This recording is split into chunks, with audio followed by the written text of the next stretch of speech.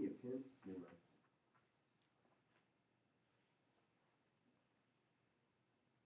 30 seconds.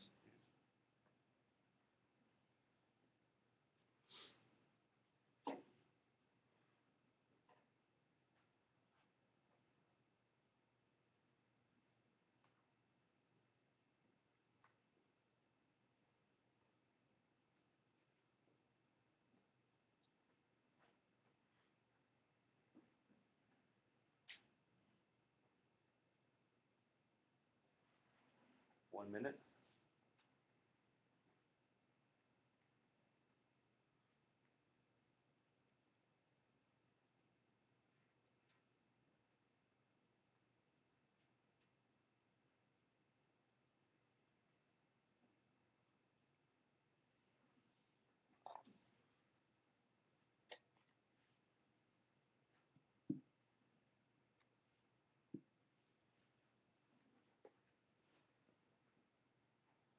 One minute, 30 seconds.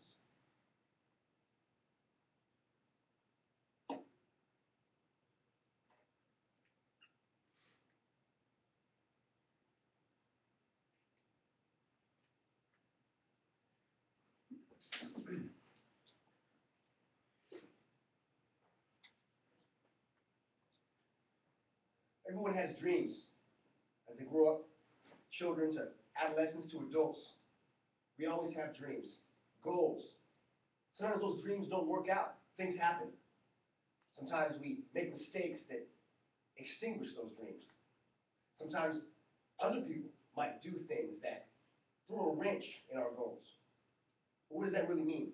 Does that mean these dreams can't be accomplished still? Absolutely not. In order to accomplish these dreams, when feats and when other things are against you, it's the desire in your heart that can accomplish them. Our quotation today is from Bob Seger. He says, "Dreams die hard, and we watch them erode. But we cannot be denied the fire inside." I interpret this today to mean that desire cannot be measured. Your heart cannot be limited. And that's the only thing that cannot be extinguished, cannot be destroyed or taken out, is our desire. We'll profile this further through 3 points. Our first point will be a leader named Nelson Mandela. Next, we'll profile another leader by the name of Malcolm X. And finally, a popular American author that we all know by the name of J.K. Rowling. Let's start with Nelson Mandela.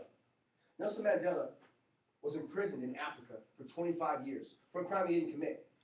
And it would have been very, very easy for Nelson Mandela to build up resentment and to build up anger and hurt for those who had him imprisoned. But instead of building resentment and letting the pain consume him, he decided to use this to build his spirituality and make other goals and make other dreams. The result of this was Nelson Mandela being released after 25 years of incarceration for something he didn't even do. And let me remind you, this is in an African prison. This isn't in the American prison or the federal prisons in the United States, which the people in other countries would probably consider Club Med, or probably consider the Hilton in some cases. We're discussing a very dangerous, dehumanizing environment that Nelson Mandela was in. But he was still able to keep his mind because of the desire that he had in his heart.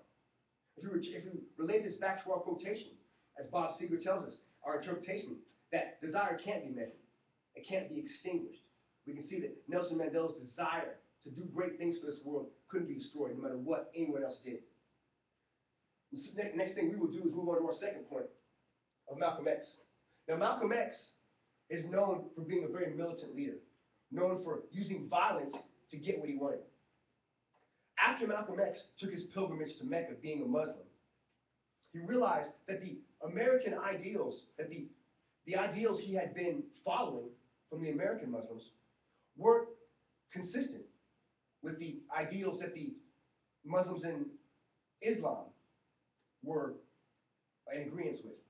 Once he found and saw that the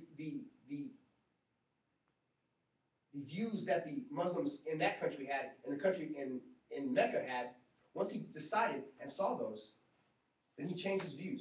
He decided that violence isn't the answer, and all people that are connected under God are the same and are equal. And we can see that even though Malcolm X was hammered down by beliefs in America of his religion, when he was able to open his mind, open his heart, the true desire and the true will that he had was able to come out. And he was able to actually become a legend and become very inspirational to many people after he took this new vow, after he took this new view, after his pilgrimage to Mecca. And if we relate this to our quotation as well, we can see that his desire wasn't extinguished because of outside forces. Now finally, we'll move to our third and final of J.K. Rowling. Now J.K. Rowling is a popular author, the author of the Harry Potter series. She was denied 15 times before she finally was accepted. And most of us can't take 15 times worth of rejection.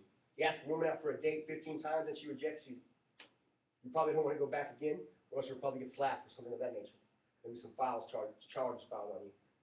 But either way, here we can see J.K. Rowling had the desire to continue her dream, continue her goal, even though everything around her was against it. Turn to our quotation. Our quotation is from Bob Seger, who says, "Dreams die hard and we watch them erode, but we cannot be denied the fire inside." We interpret this to tell us that dreams, that desire can't be measured. What's in your heart cannot be extinguished as long as you continue it. If we look back at the dreams we had as children, even though they may not have come through, we can still build new ones, and they can never be extinguished.